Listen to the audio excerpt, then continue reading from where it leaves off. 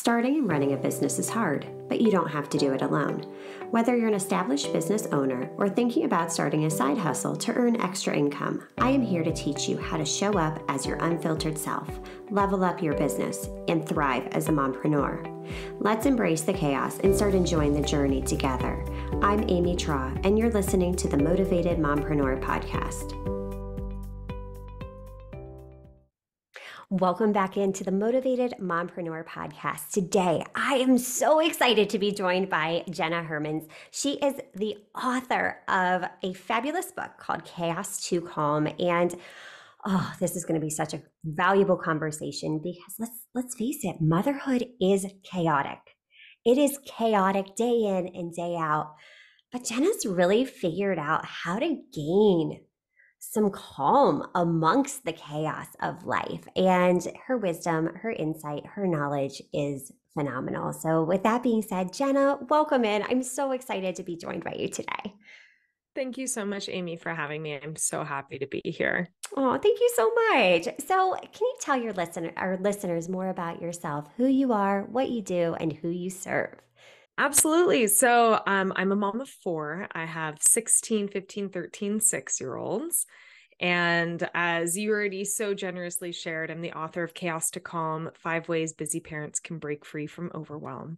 I'm also the co-founder and COO of a transformation agency called Be Courageous. My husband and I are the co-owners and co-runners. Is that a word? Yeah. We run our business together. I also am a high performance coach and I lead workshops, give talks, and do speaking engagements all around the concept of calm, courage, and high performance as ambitious mother, woman, person we're not even trying, but like doing all the things that we desire to do.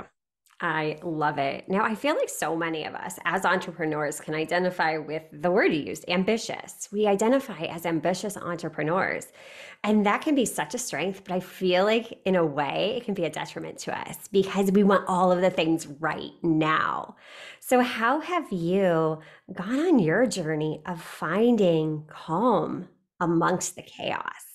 It was interesting in that I needed the calm. The chaos had taken over, and to the point where I was having anxiety, like constant anxiety and panic attacks. And so I needed calm for my health and my overall well-being, because I was, before having found the concept of calm or really owning it and bringing it into my life intentionally, I felt like a terrible mother and a terrible partner. I wasn't showing up for my business well.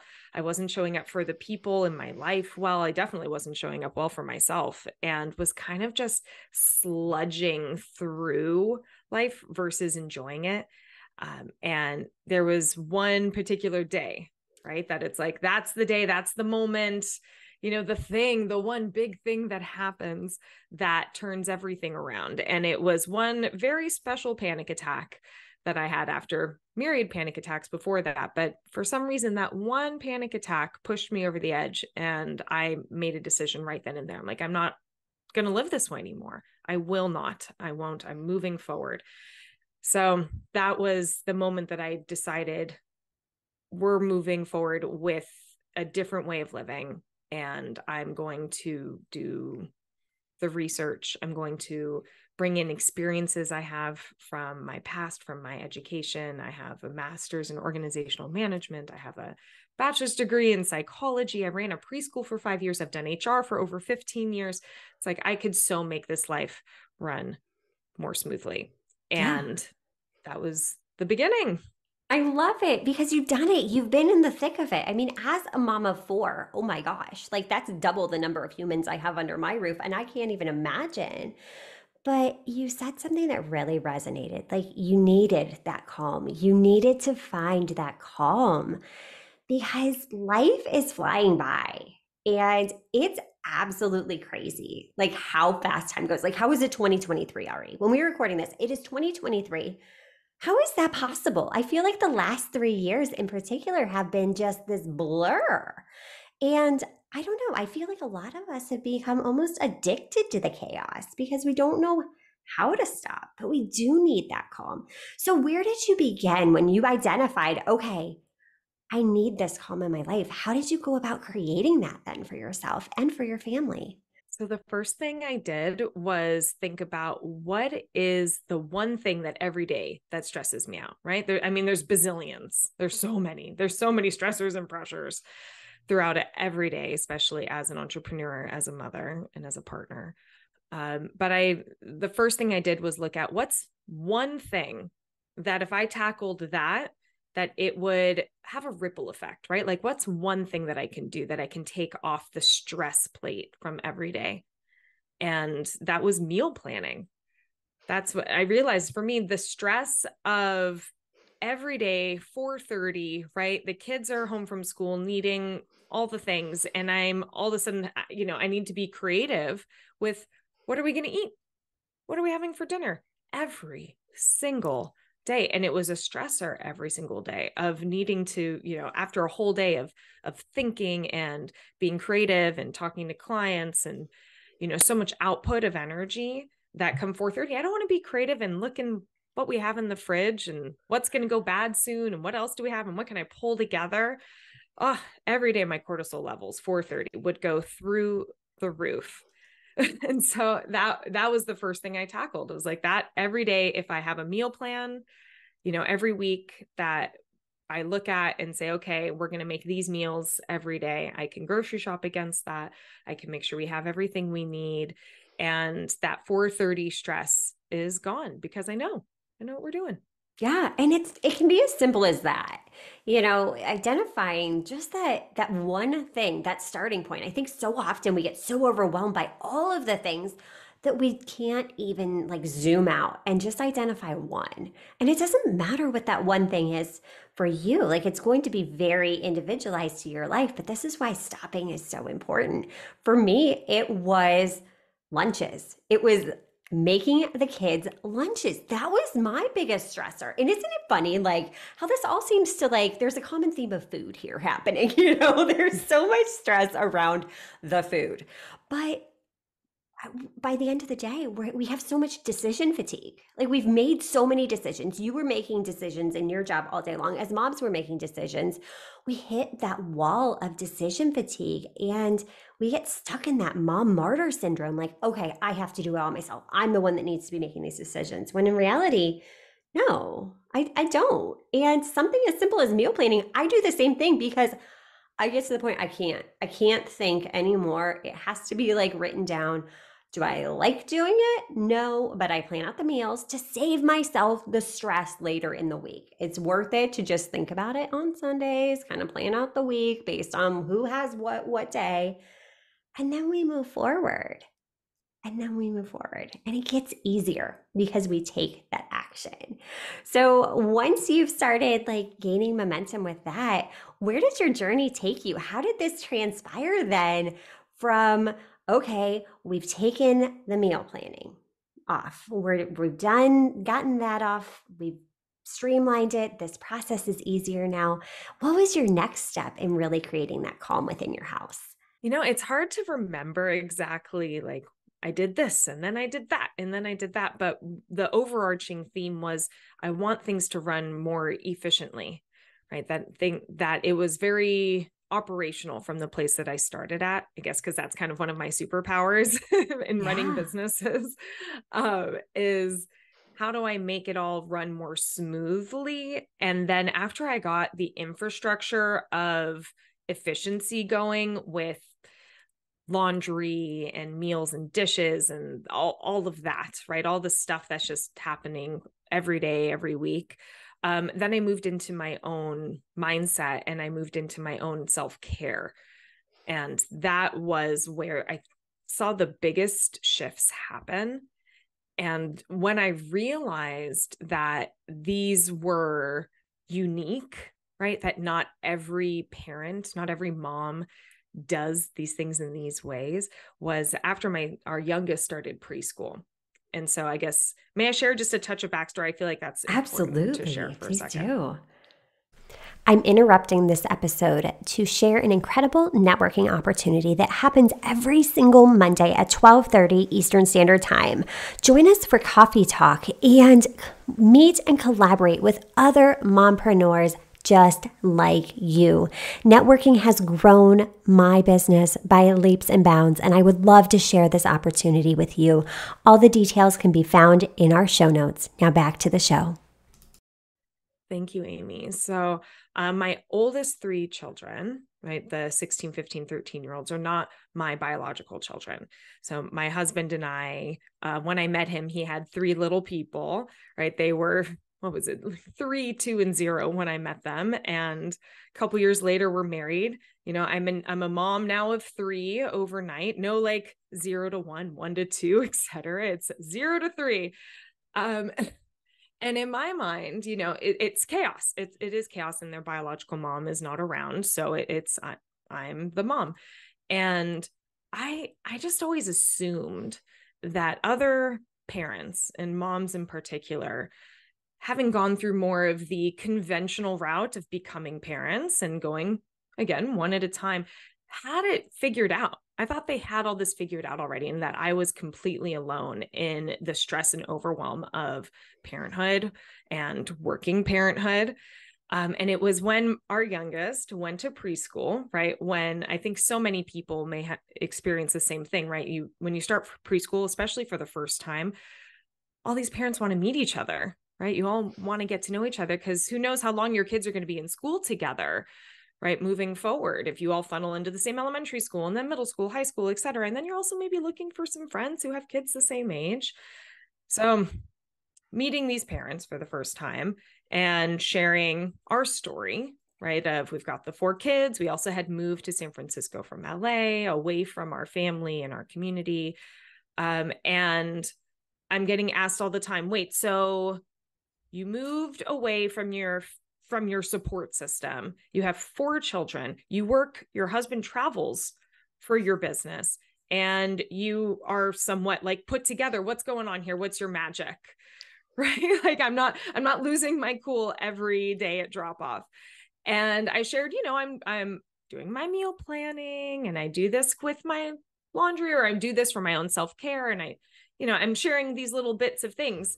And these parents are turning to me like, oh my God, this is new news for them. And I'm looking at them like, don't you already have this figured out? You must. And they're like, no, we haven't even done any of this. And so it really got me thinking about, what is it that I'm doing differently, or what is it that I'm just doing that's helping me, rather? And it may be that these are not everyday normal actions and behaviors that a lot of parents have when approaching their family life or their work life, right? With the intentionality of, how do I do this with calm, with efficiency, from a place where it's supporting my mental health and that of my family and of my business. Ooh, that's good. Yeah, especially, a place of like calm and efficiency. I feel like so often we have these deep rooted generational beliefs that we have to do it all just like our parents did it. And we can change the narrative. Just because it has been done one way, let's start to leverage some of this awesome technology that's come out, especially even since the pandemic. Can we talk about grocery pickup and delivery? Like, game changer right there. That's one of the things I always start with my clients when they're like, I have no time. I'm like, okay, well, where are you spending your time? Because that's a choice. We get to choose where we're spending our time. And yeah, at first it can seem scary with the grocery pickup, because it's like, oh, but that's going to cost me money.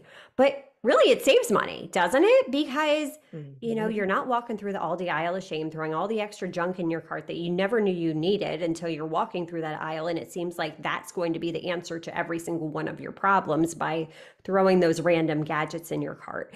And it literally gives you back your time. I mean, even if you just have a 15-minute commute to the store, an hour at the store, 15 minutes home, there's an hour and a half that you could be spending with your kids, on your business, doing something for yourself. So really, when you think about it, Things like grocery pickup and delivery, those actually save you so much time and energy and give you back some of that control. I mean, that was huge for me. Has technology helped you in navigating everything? Oh, I mean, exponentially. I use Instacart every week, Yeah. sometimes multiple times a week, which is amazing because again, big family, right? So just getting to Costco because we go through a lot of food as being six beings. And so it's a 30-minute commute there and back, right? At minimum, and that's without traffic. So I'm saved hours every week with just that. And then also being that I have a relatively busy schedule, I use Calendly for people to be able to sign up and find time to connect with me, right? Instead of us sitting, going back and forth, back and forth. When can we meet up? When can we talk? Let's talk, even just you and me, Amy. I think we did that. I threw you my Calendly link. We got together, we chatted, and now here we are, right? But who knows how much longer it would have been or how frustrating it is of going back and forth via email on when can you talk and when's a good time. Oh no, my kid, I just saw their appointment come up in my calendar when I looked again. And so it's like using these, like you said, these technologies that are around now just make life so much easier to make it more efficient. Again, back to that word, which is actually the first chapter of my book is called efficiency. But it's true, right? And like, even let's say this is not a new piece of technology or a new element of the technology, but like using the washing machine delayed timer, right? Putting a load in at night and not needing to let it sit overnight in its own, wet while you're Right. waiting in the morning to put it in the dryer, right? But to do a delay start, have it go off before everyone's awake, and then before you walk out the door, throw the load in the dryer. Next thing you know, you get home, you've got a load ready for you, Yes. And so there's it's little things, but they add up. They really do. And I feel like it's the little things that are the biggest time sucks, that we're doing over and over and over. I mean, even as something as simple as like emails, if you're saying the same thing over and over, make an email template in your business for it. Mm-hmm. Just start to think, okay, how can I make this process easier? And when you shift your mindset, you'll start to see those opportunities for automations and even things like, why am I doing this? Get it off of your plate. And I think a lot of times we spend our time doing things we think we should be doing, but in reality, they're not actually moving that needle forward. We're really throwing our time away by doing these mundane tasks during our day. So I love your perspective on that.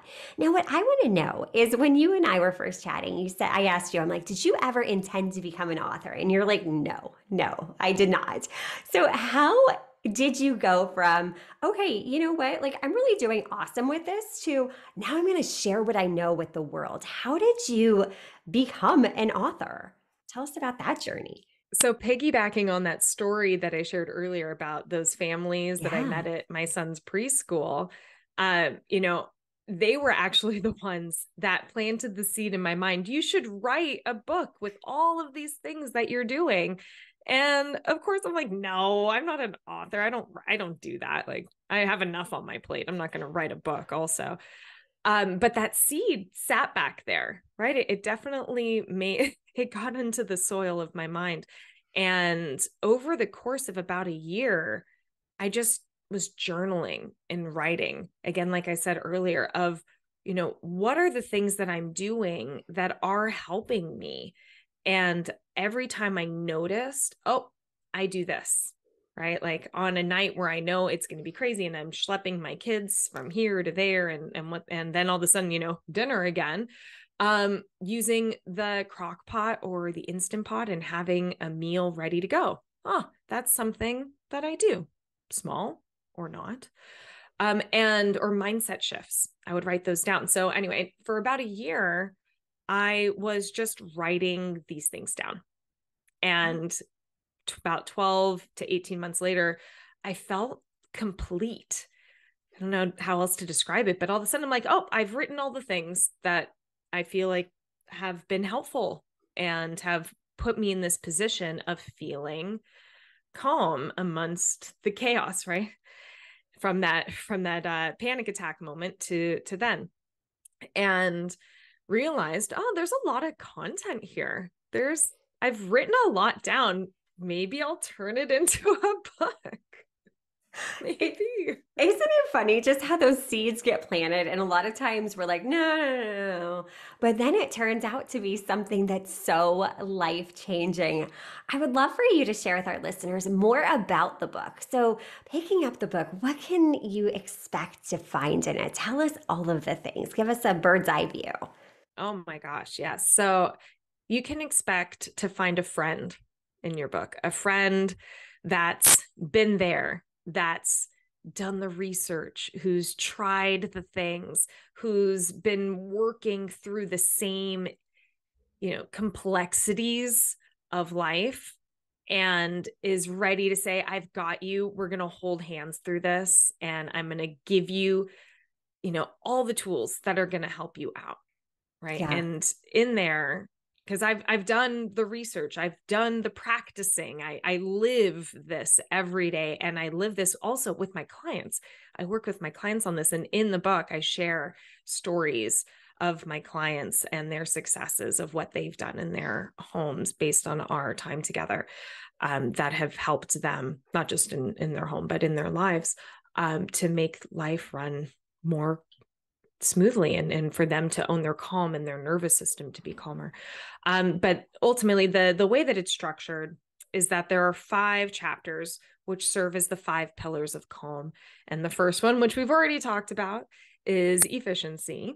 The second one is habits, right? What habits serve you and serve your calm, and which ones don't? And really taking an intentional look at how you spend, again, your time, and what are these instinctual things that we do without even thinking about it, and are they serving us, are they not?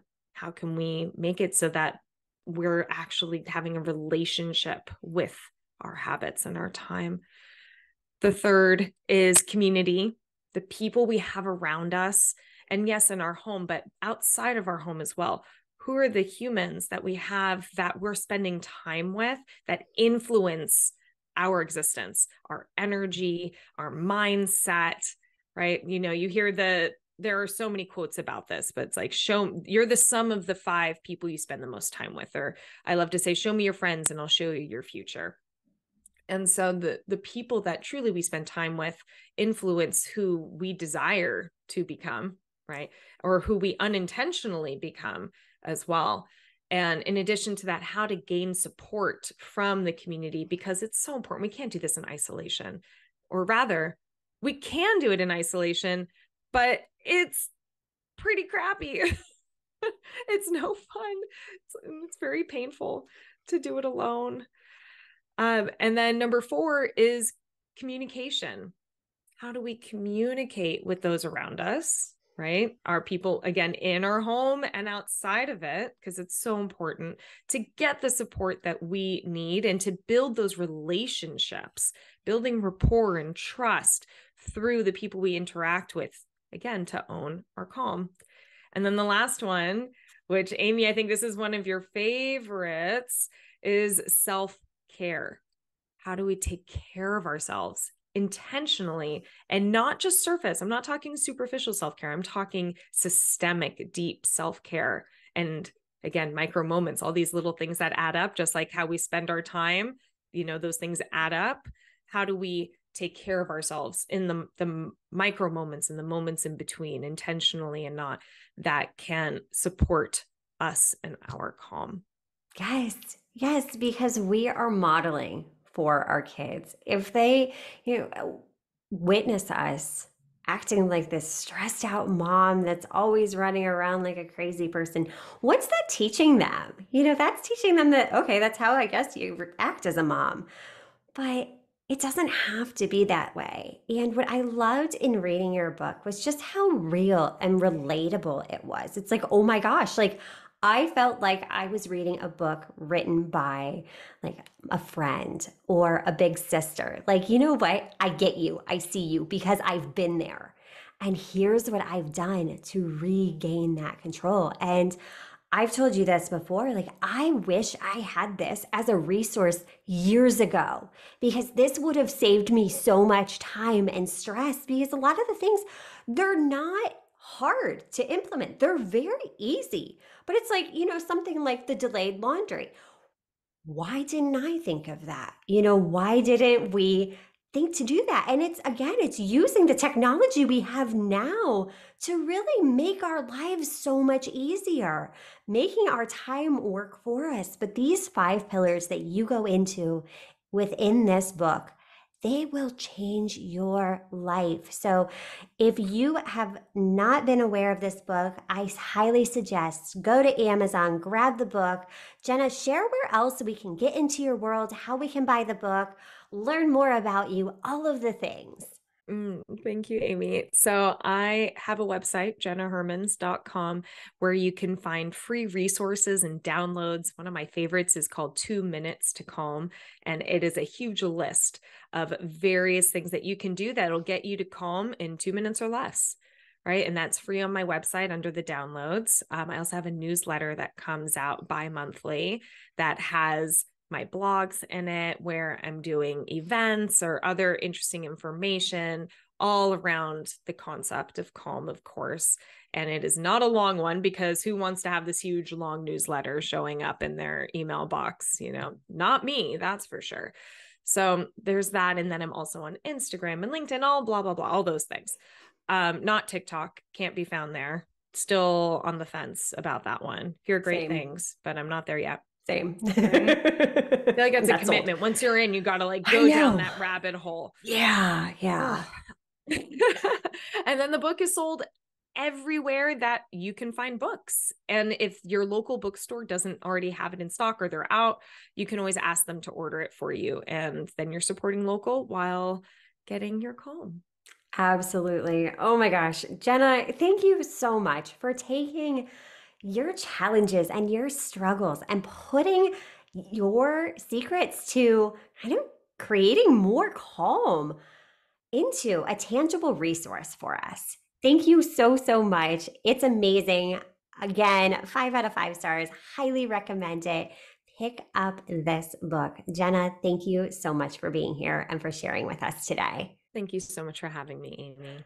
And until next time, stop dreaming and start taking messy action. You've got this. Are you loving what you're hearing? Do us a favor and hit that subscribe button so you don't miss an episode.